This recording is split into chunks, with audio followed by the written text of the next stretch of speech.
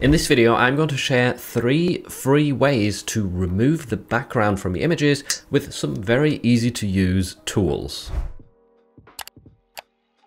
So the first tool I wanted to share with you is dgb.lol. They've got a variety of different AI tools. As you can see from the homepage, they've got an upscaler as well as a vectorizer. And if we click on tools on the left-hand side over here, then you get the overview of all of them. And we want to click on the background remover right here with the Mona Lisa. And you can actually drag and drop up to 20 files into this at the same time, which is really cool. So if you do that, you'll get a quick preview of them all together. And then you can click submit, which will then add these files to a queue system. So you are going to have to wait a little while here for the background to be removed, but the good thing is you can, do it with multiple files at the same time, and the results are pretty decent. So there we go. It's been added to the queue. You can find it over here in the My Files section. It will give you an estimate for the time that's going to take, and you can just check back on this page in a little while. It depends on how busy this page is, this website, right? Sometimes it might take 5 minutes, sometimes 10 minutes, 20 minutes. You can also hit the refresh button right here to see if there's been any updates, but you can just come back to this page after a little while.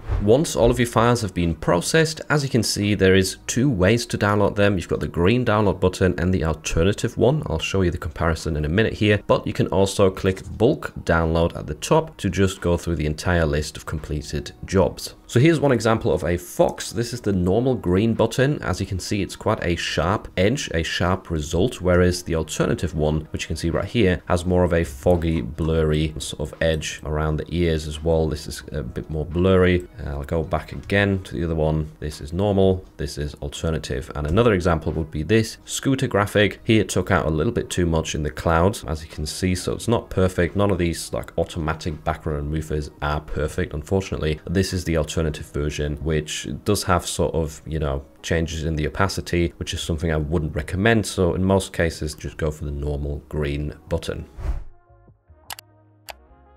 So the second tool I'd recommend to you is Pixelcut. I've mentioned them before for their image upscaler, but they do also have a background remover, which you can find in the tools drop down up here. So once you click on this, a new window will open up. You can just easily drag and drop an image into this. You can only do 1 at a time, which is a bit of a downside. With dgb, you can, do 20 for free at once. But this new editor opens up, which also has some cool features. And essentially what we can do is we can refine the background removal right here with this button. If you click on refine, we get this window where you can zoom in a little bit and then use these brush settings on the left hand side to either increase or decrease the size of your brush, as you can see right here, and then to either erase parts of the design or restore parts of the design. Let's say you wanted this chest to be back, then just paint that in like so. And as you might be able to see, some of the white color is coming back that the background remover actually erased right here. So you'd have to zoom in a bit and,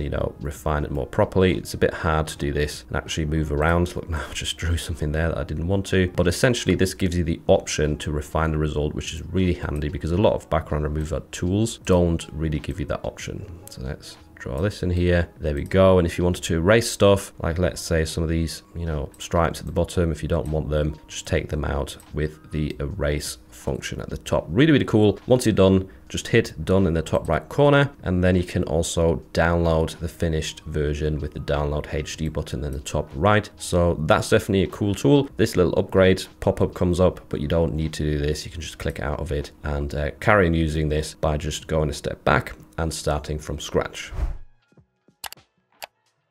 And lastly, my favorite free method for removing the backgrounds of your AI images is definitely Clipdrop, because it is super accurate and is very easy to use as well. So the website in general looks amazing. They've got a lot of other features. You can see a preview of what each of these tools does right here if you hover over them. I also made a separate video about this relight feature, which is super fun. But in this one, we're going to use the background remover. So click on this, and then it does say drag up to 10 files into this, but that is for the paid plan. Free users can only do it 1 image at a time, unfortunately. So drag and drop your image into this. I'm going to use this owl graphic, which is a bit more complicated to remove the background from. Hit remove background, and then very quickly is going to swipe across this, analyze the image, and there we go. Super good job, because in many cases the moon would have maybe been removed because it's close to white, and a lot of these tree sort of branches around would have been messed up most likely. But if you click show or hide changes in the top right corner, you can see the before and after, and Clipdrop actually did a very great job considering this graphic is so difficult. Once you're done, you can hit download in the top right corner, or you can go back a step to start from scratch with a new graphic.